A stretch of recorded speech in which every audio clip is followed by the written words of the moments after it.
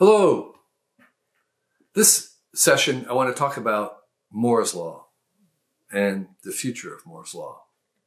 Moore's Law, in brief, is the idea that computers are getting twice as fast every couple of years, twice as fast for the same price.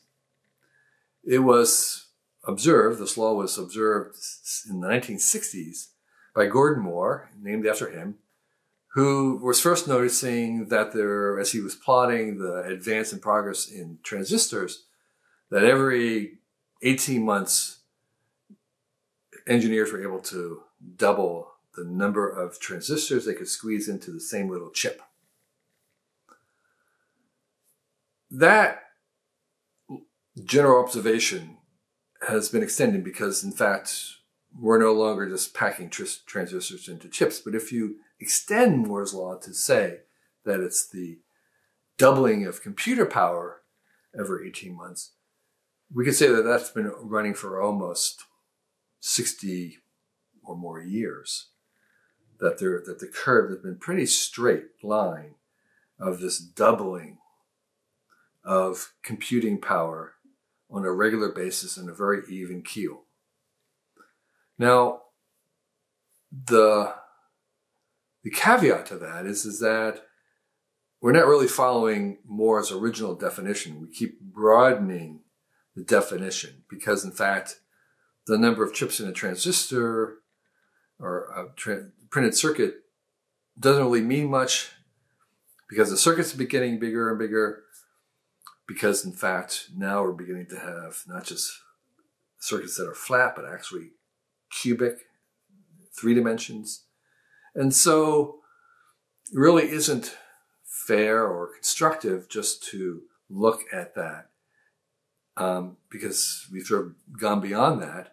But if you generalize Moore's Law to the idea that computing power keeps increasing, doubling, so to speak, every 3 or 4 years, doubling every 18 months, whatever that figure is, that has proven to be very, very reliable. And the question has always been whether that is, where does that come from? Where does that law come from? Why is it a law? Why is it so steady? And the different arguments have been that it's a self-fulfilling prophecy, that because people expected it to, that's what happens. I make a different argument. I say that's much more built into the structure of physics, that once you begin to make things smaller, they run faster and cooler, and so they become better, and that kind of propels things to keep reducing in size and speed. And that, in fact, this is sort of inevitable because, as many people have noted, Moore's Law was sort of operating before anybody noticed it was there. And that would suggest that it wasn't just self-fulfilling prophecy, because in the beginning there was no prophecy while it was happening. And you could also kind of read this as a kind of the speed of the learning curve. This is how fast it takes for people to absorb, because the law is being driven in part because as we make something over and over again, we are able to make it better. And we can make it better almost in proportion to how many of them that we make. And so as chips became cheaper, that we made more of them, and as we made more of them, we can make them better. And so that's much more likely the cause of Moore's Law. But we've seen Moore's Law, things like Moore's Law, work in other domains. So Moore's Law was really this idea of computation becoming cheaper and faster. But we also see the same thing in digital storage, where the amount of storage that we could store in a particular surface area kept increasing on a regular basis, not a flat line, but a steady line. We see bandwidth, the ability to pump bits through a wire. That also follows an own curve on a regular, very, very regular line of increasing, however, doubling at some regular period for decades and decades.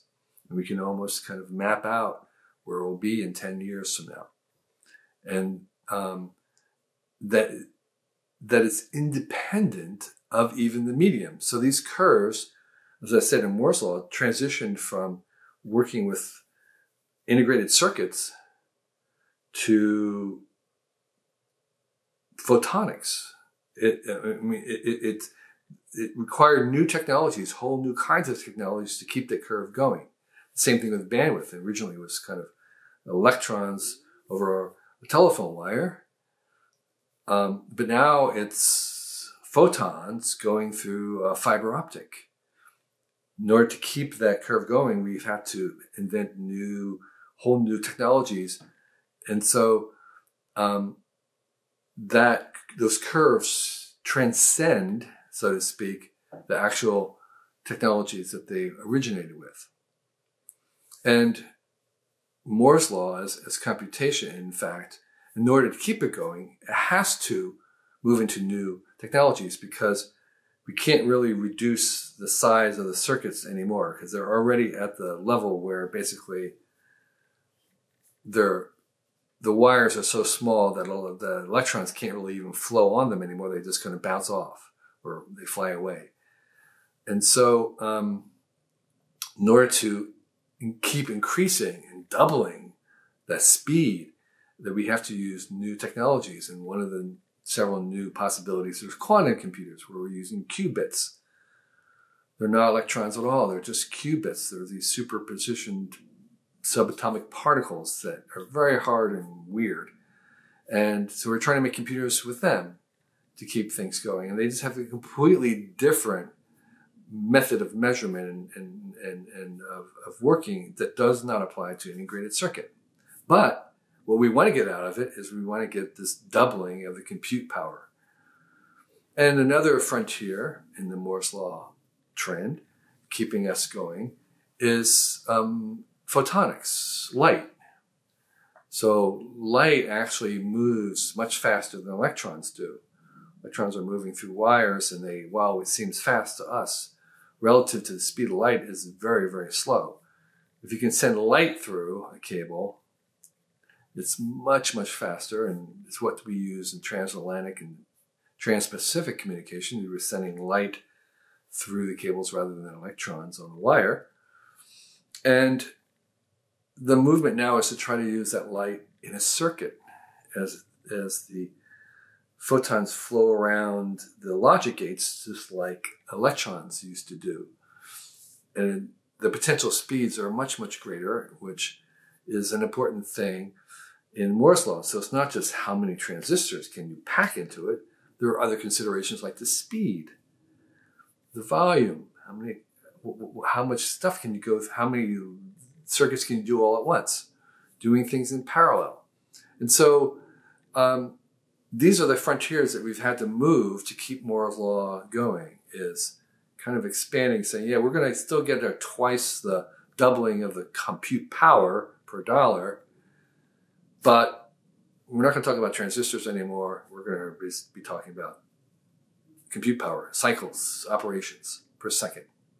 And so photonics is one of the frontiers in circuits. And another frontier is the analog. So ironically, there are limits from what happens when you do bits, digital, off, on, off, on, off, on. Our bodies, our brains don't work that way. We have analog signals, sine curves, where things are continuous and not discrete, off, on. They're continuous modes that have gradations and variations. And that's another frontier that we're exploring, is analog computing, because it's not discrete. It has powers that have not been tapped by discrete binary digital thinking. And so quantum computing, analog computing, optical computing are three frontiers that are going to be more prevalent in the next 30 years as we move computation into those to keep Moore's laws going. There will still be an awful lot of computation that will happen in very traditional electronic silicon circuits, which will probably never go away. But if we want to see the speed increases that we are expecting, we will probably need to move into these other realms of quantum analog or photonics. And it's really important to be able to do this because almost all the progress that we have seen in our lives and that we're surrounded by every day, all the expectations we have about new technology are all dependent on the fact that it gets cheaper every year. If computers did not get cheaper every year, if they got more expensive every year, or if they didn't change at all, that would really change how we would view modern life. It would really change what we would do. If we knew, well, okay, 5 years from now, computers were going to be cost exactly the same, not be any more powerful, that's a very different world than the world we live in, where we now have an intuitive expectation that next year things will be cheaper and faster. And so if Moore's law was to collapse, if it was to stop in its general aspect, that would be a huge diversion, setback, readjustment, resetting necessary for our understanding of what the modern world was about. Because we have intuitively picked up this expectation that the phones are going to get better and better every year, that the technology itself will be improving, but all that improvements that we expect generally for society at large all come to rest on Moore's law improvements. And if that doesn't work, nothing else works. So it's really important about whether Moore's law, it does continue or not in the general sense. And I feel that these three things suggest that it will. I could be totally wrong, but if I am, it really is a major adjustment. If I am right, that means that we can expect fundamental worldwide progress of a huge degree in the next 20 years, all because Moore's law continues with the three things I'm suggesting.